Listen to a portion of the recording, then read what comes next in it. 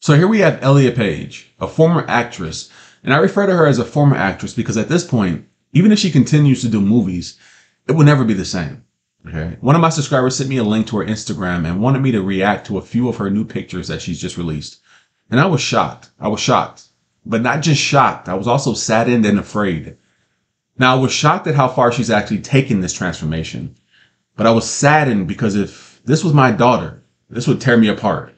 As a father, I couldn't imagine what this would be like to see your daughter transform into what she's become. And I was terrified because sinners like Elliot Page reveal what can happen when a sinner is given totally over to their sin.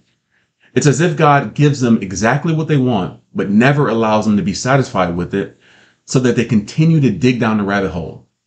And they continue to dig and dig and dig until their outer appearance literally resembles their inner appearance. Romans 1:28. And so God gave them over to a reprobate mind to do things which are not fitting. Now think about that. In Elliot Page's mind, her breasts were not fitting for her body. So what did she do? She removed them. The word of God has never lied. I'm just so thankful that I'm on the right side of this book. One of the things you have to realize in the book of Proverbs and in other places, sexual sin is actually, if there was a sin that's segregated, that is pulled out as extraordinarily dangerous, it is sexual sin. There's indications in places in Proverbs where you don't recover. You don't recover and your reproach never leaves you. So you have got to become convinced that God's word is true. This is deadly.